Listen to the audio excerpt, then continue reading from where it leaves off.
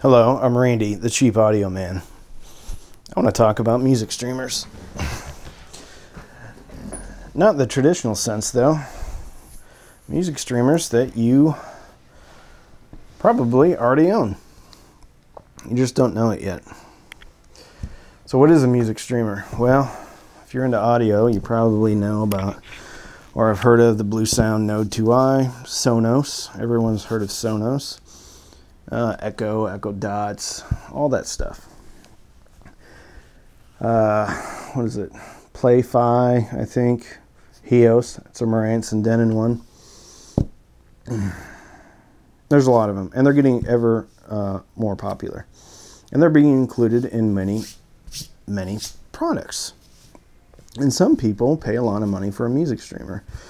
I would argue that you don't have to. And if you don't, you're going to have a better music streamer than if you would go out and buy one. Now, I will say that there's a Bluesound Node 2i, and I do want to buy that, and I do want to take a look at it and review it, because it actually integrates Amazon HD Music, which is my streaming choice. And I like it. So, what's a music server? This can be a music streamer, server, streamer. Can be both, actually. What is this? This is a Raspberry Pi, and this is a micro SD card. You go to the interwebs, find the best operating system for you, download it onto this, put it into here, fire it up, and there you go. You have a music streamer. This on top is a hi-fi hat.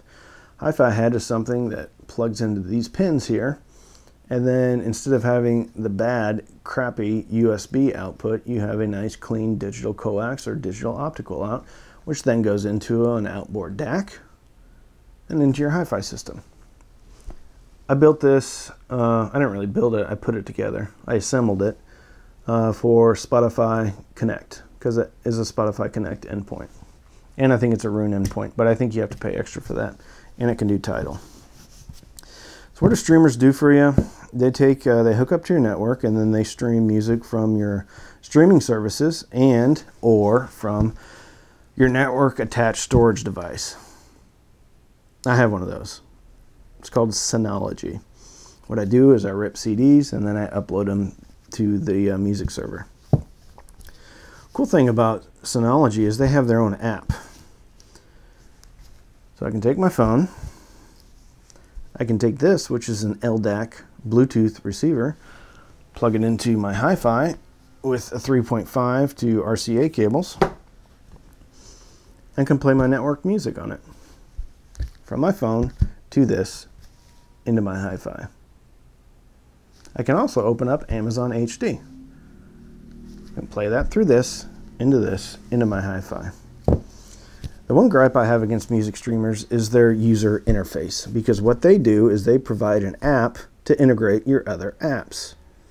My other apps don't need integration, because the app that we use to integrate the other apps isn't as good as the apps to begin with. That boggles my mind. That someone's going to create an app that's not as good as the apps that are already created, but to keep them in one place. Well, I'd rather double click and then swipe the app I don't want away and then open the other app I do like and have a better user interface. Hios, one of the other only streamers that integrate Amazon HD, and the UI is horrible. So is the Play-Fi. Hios and Play-Fi, their UI looks identical, so I'm willing to bet that Hios built it on the Play-Fi platform. And I think Play-Fi has been around longer than Hios has. My point is, you can take this and you can take this. This is an Apple product. Transmits an AAC. This receives an AAC. You play your music. That's not high res, though.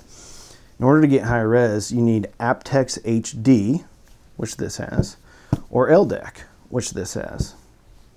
Also, products that have LDAC and aptX HD are Samsung or Android products.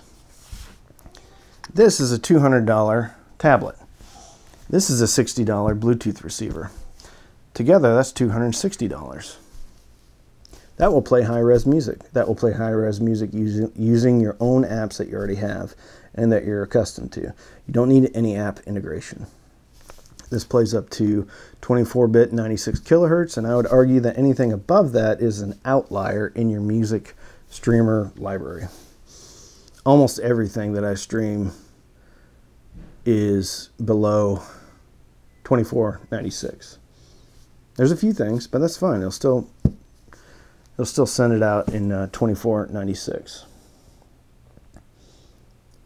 This also has an optical out. Why is that important? Because then it bypasses the internal DAC on this. And the internal DAC on this is not bad at all. I hooked it up to my Emotiva and I hooked it up to my Anthem, and I sat in the chair behind you and I streamed music and I enjoyed it very, very much. Which leads me into my main point on almost every video. This is about enjoyment. This is not about who can spend the most money on a product. This is not about looking down on people because they don't spend as much money as maybe somebody else has. I kind of see this whole thing as almost like I see audiophiles as fancying them, or audiophile manufacturers fancying themselves as a very good chef. You can have a chef and you can have a cook. They can both make fried chicken. The chef might use grass-fed butter. The cook may use butter he got at Walmart. Bottom line is they both put them together and they both make a product. Whether that product made by the chef or whether that product made by the cook is better is up to us, because it's all subjective. My main point for this channel is to give you the most musical enjoyment you can for the least amount of money. And this, to me, is a game changer. $60 LDAC, AAC, aptX HD, SBC, Bluetooth receiver. And it can make a device you already own or a device that you can get for a very low investment to be a music streamer that I would argue is better than the music streamers available at 3 to 4 times the cost. So, I hope you enjoyed this video. If you did, please like it. If you didn't, please like it. If you liked it, please subscribe. If you didn't like it, please subscribe. I'm Randy, and I am the Cheap Audio Man.